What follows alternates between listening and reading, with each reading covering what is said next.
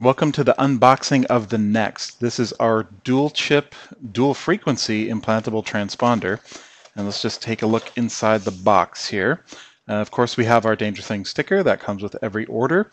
But the first thing you'll notice is let's just do the diagnostic card here. So this is a very important tool that we include with all our implants. And essentially what it is, it's a credit card sized device. It fits in your wallet and it has two LEDs on it. It has a high frequency 13.56 megahertz indicator LED and a low frequency 125 kilohertz green LED indicator.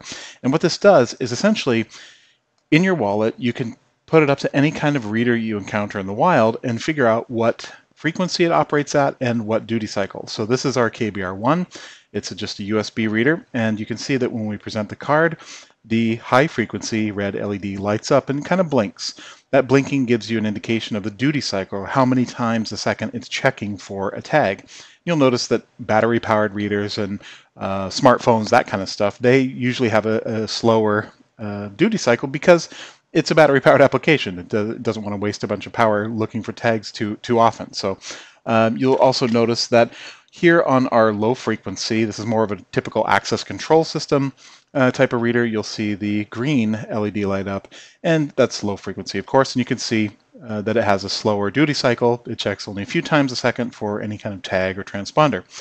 The typical reader will be either high frequency or low frequency, but there are dual frequency readers that do exist, even though they are rare. The next thing I want to talk about are these. These are our special keychains, our X field detectors. They work similarly to the diagnostic card in that they show you, or they light up when presented to a reader. So I'll show you, let's do the high frequency one first. This is the KBR1, and the antenna for this is in this area. But this tool is fundamentally different, and it's important to talk about because you'll notice inside there's a cylindrical device. This matches the magnetic coupling performance of our implants, the X series injectable implants in particular.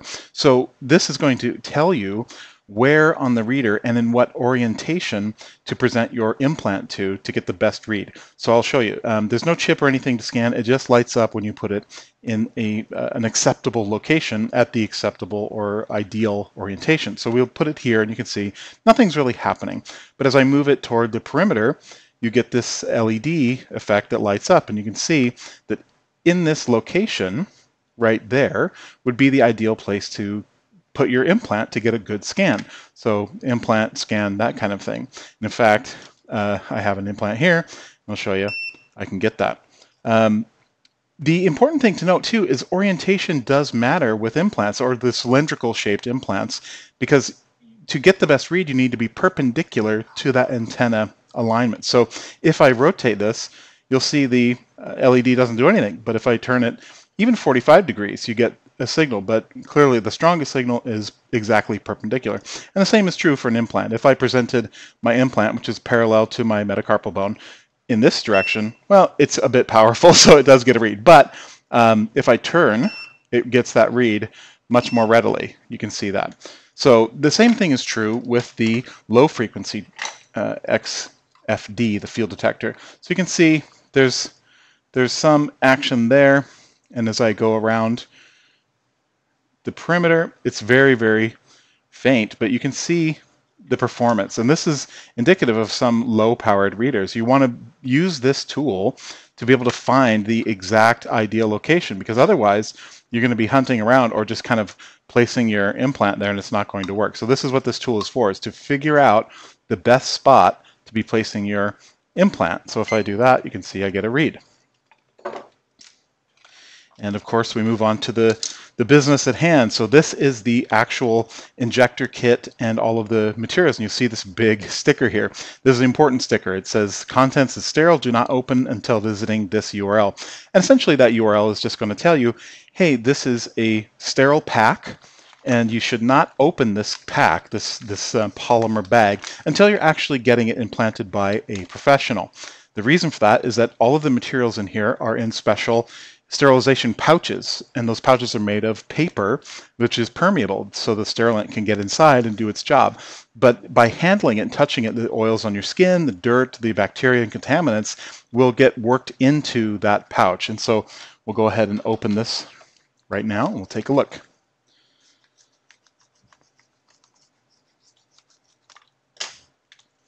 Inside we have the injector kit itself. This is the NExT pouch.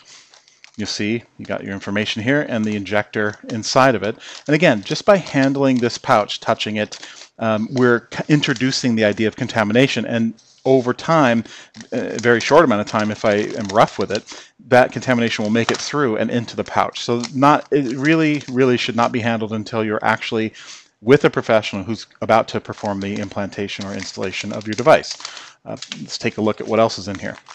We have, of course, we have the sterile drape to work on. We have antiseptic wipes, chlorhexidine, very important. We have sterile gauze and a NextCare, very high quality bandage. And we have gloves. Now, in this package, the gloves themselves, there's a warning on it. These gloves are not sterile. With a professional working carefully and following our guide, you don't actually need sterile gloves. Gloves are typically to protect the practitioner from you and not the other way around. There's no reason to touch the injection site. There's no reason to contaminate the materials as they're placed and dropped from their packaging onto the sterile drape. So non-sterile gloves are totally fine, and with a professional that knows what they're doing. But let's take a look at this. So we're going to go ahead and open and take a look at the injector itself. And there's a little notch, and I tore it open there. And of course, they won't be handling it this way. They'll be dropping it onto the field, but this is the important bit. So once they're ready to perform the installation, safety should be removed. And here's the injector end, the needle. Now this is a lure lock design. The needle body and the needle hub are connected through a lure lock system, which means if you turn this counterclockwise, the needle and hub will come away from the body. You don't want that. Turn it clockwise till it's firm, and that means that it's locked in place. If you confirm that it's firm, or the professional confirms that it's firm and firmly attached to the body, then remove the protective cap when ready, of course, to do the injection. And the needle itself will go under the skin. It'll go all the way, basically all the way to the hub, then will be removed some amount, about 12 millimeters, the length of the implant, and then the implant will be injected under the skin. And that is it. So this is the actual NExT. So one side is the low frequency T5577 chip, very interesting and cool chip. There's more information about it in the links in the description below.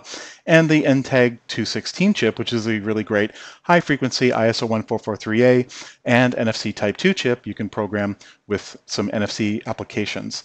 So this is the NExT unboxing. I hope you enjoyed it.